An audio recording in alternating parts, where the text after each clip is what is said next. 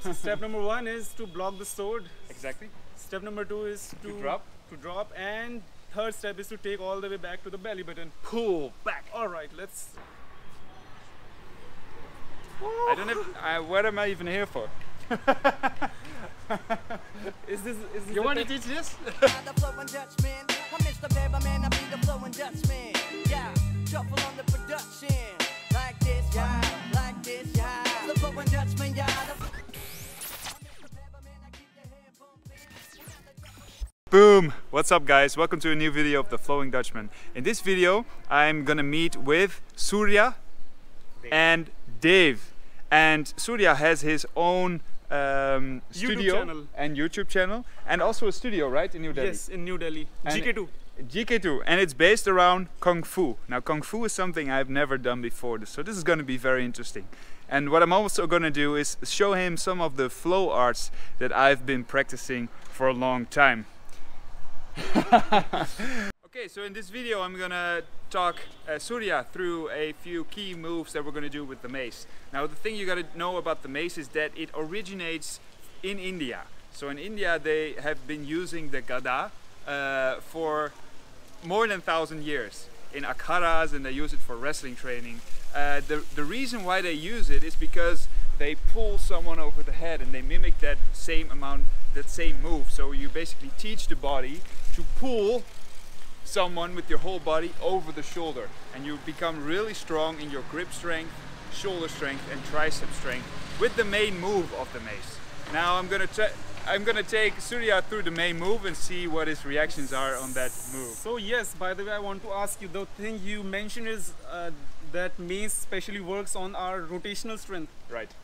The incredible rotational strength. Yeah, so the rotator, punching. yes, exactly. So there's a rotator cuff inside of the shoulder, yes. So we're moving continuously with the elbow in and with the elbow out.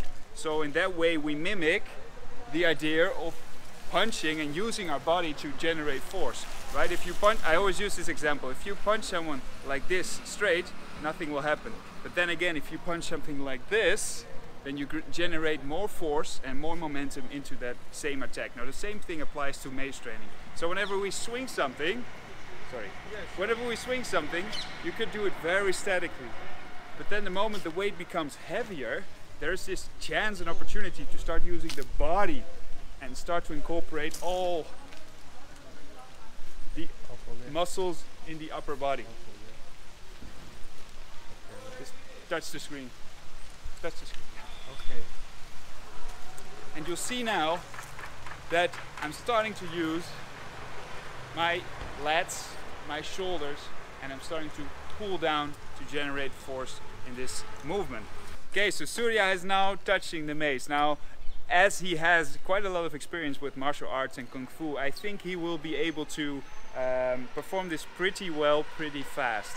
Most people, it's also a lot, training with the mace is also a lot about hand and eye coordination. Knowing where you are in space, and that helps a lot when you're doing martial arts.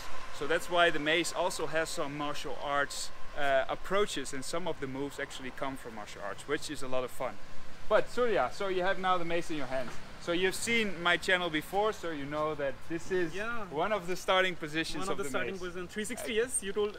It's indeed a 360. Now what a 360 means is that the head of the mace, so the globe, goes around the body and makes a 360-degree round, right?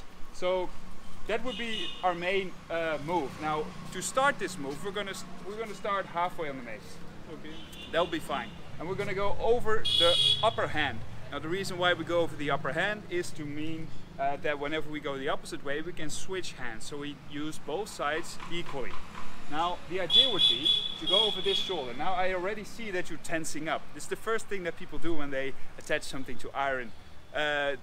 People have learned this. The moment you start to hold someone of steel, exactly, you need to tense up the muscles. Relax. Relax your hands. This will help with your improvement on the mace. Now, when we go over this shoulder, we have 3 moves. First one, we're going to press up. So that's blocking a sword. Indeed. So pressing up would be if somebody would cut us here, we would still be able to block. So that means we're not going here, right? Now he would still not be able to block. And this is because the mace needs to travel down and we want to create and generate momentum. Now the reason why we create momentum is because we let go here, it can come up all the way down. So the next position would be to drop it behind the head. Now as he drops, you'll see that both hands are all the way down.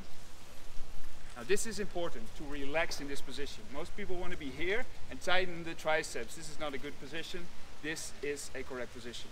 Now as he comes up, he pulls back over the shoulder to the starting position. So both hands are back at his belly button. Now try this again, Surya. Okay. I think you now know the steps Now a little so- bit. Now it's time to dive in and swim. Swim. Alright, so step number 1 is to block the sword. Exactly. Step number 2 is To drop. To drop, and third step is to take all the way back to the belly button. Pull back. All right, let's the first try. All right. Yeah. Easy, First relax, one. First and- one is where you generate power from the shoulders. You press up. Okay, Jai Shri Ram. Yeah, he's 3 now. Yeah. I told you he was gonna be good at this. I knew. Okay, is this the perfect one? Or it can be better, I guess. Perfect is, I'm also not perfect. Okay, So I have to go down. yeah. So again, left hand up top. You can go down. Left hand up top. Yep. Still with the left shoulder. Okay, easy. Yes. Good. Now the movement he does with his hands are awesome. The thing is, you're still moving a lot with your hips, Yes. right? You're trying to catch the force with your hips and moving up. Now let's try to control the hips. Put your feet straight forward, a little bit closer, and now pull your toes up and down again, so you feel this connection. Now rotate your hips under, so you are secure. So you need to have this idea that whenever I push you, Yes. you'll know from martial Yes, arts, yes, yes. you We're have going to- a yeah. strong, powerful stance. Yes. But it's important because there is something around the body going on. Okay, so should I? Yeah, For 1, 2, 3. much better. Look,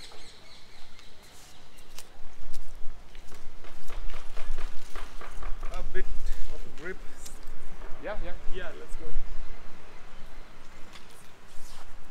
He's already. Have you done this before? No, No, it's the it- first time. You just I saw mean, it. I'm used yeah, to yeah. use swords, heavy sword like 5 kg sword and Yeah. big sticks. So, you know, as you told me, if someone is starting from here, it will be much difficult. But I'm already, you know, Yes, practicing multiple things. Yeah. I guess I can even try one-handed. I Yeah, mean, let's do it. I just have to, you know, to make sure my grip is a bit better. It's warm today in Delhi. Yeah.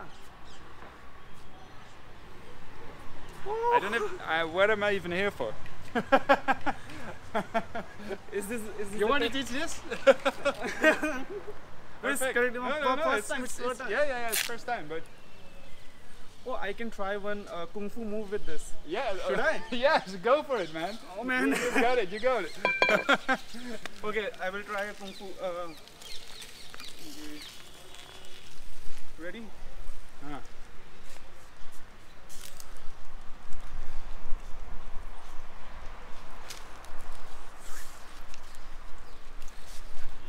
Is this a kung fu move? One of the Kung Fu move in martial art, you use this to Right. use a sword. For example, this is my sword. Huh. If someone is coming, I can use it to cut. Yes. And this move is, I mean, we use this move to cut. Right. We use this move to punch. And as you said, Bruce Lee also used to use this shoulder push, just like this. Ah. So yeah, Can you try that again? That was awesome. it was really Yeah. sure. 1, 2, 1.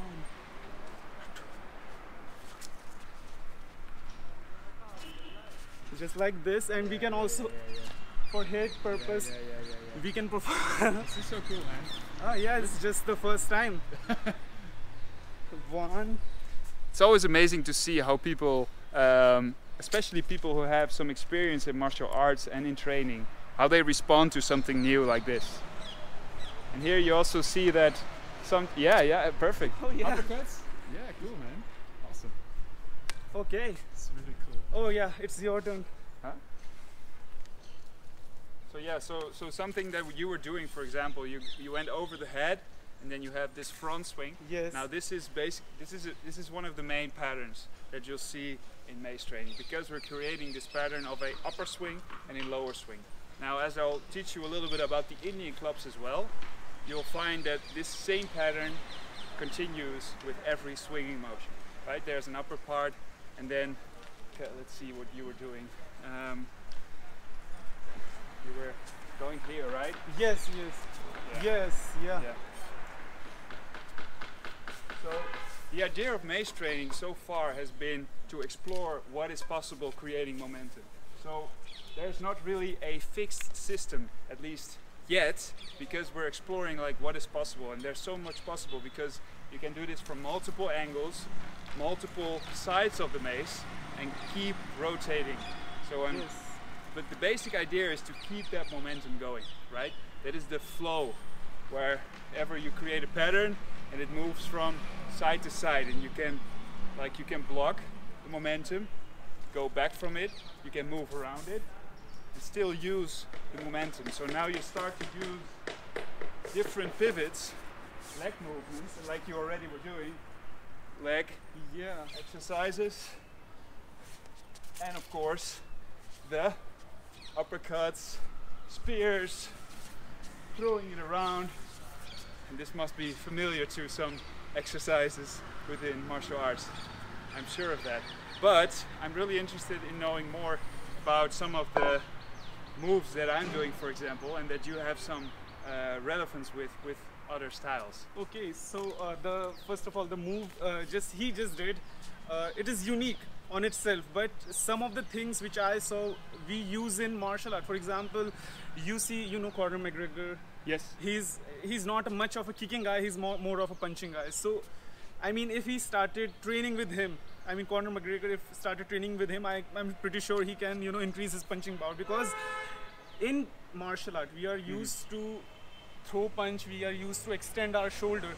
So what you're doing is with weight, so it makes us faster to do this. If someone is coming, like blocking and punch, and as you told me, yeah, yeah, as you told me, this, throwing motion. Yeah, right. For example, like you're, let's just say you're punching me. Yeah. This is normal punch. Oh, can we just take it? Otherwise you hear that familiar mace sound when it drops. No, I don't want to hear that. Okay, so as you told me, this is punch. Yeah. Now, if we are doing this flow, Huh. I mean, I'm sure he can punch me very hard. Punch me. I mean, I can take this in this direction, or I can do this. Punch me again. Right, and you come in. Yeah, because I'm used to it. He's also generating some momentum, and I can use that Momentum. training to, just to throw you, damn, bam, Yeah. nice. All right. KO. Okay. So Very yeah, cool. there are a lot of similarities between martial art and mace. I mean, as you told us, Indian wrestlers use this to fight in battle and warriors.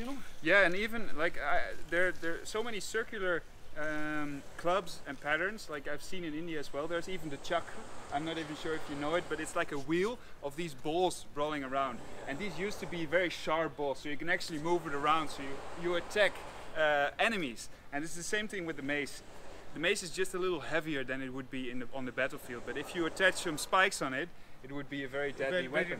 And especially if you're able to generate momentum and know how to create force out of nothing, basically out of the momentum you create more speed and eventually more weight. That would be very, very beneficial instead of like using too much force. The same as with wrestling, right? If you wrestle, the first time I wrestled in Akara, I was using way too much power, so you'll within 2 or 3 minutes you're done. But they use their energy more efficiently. I be the flowing Dutchman. Yeah, shuffle on the production. Like this, yeah.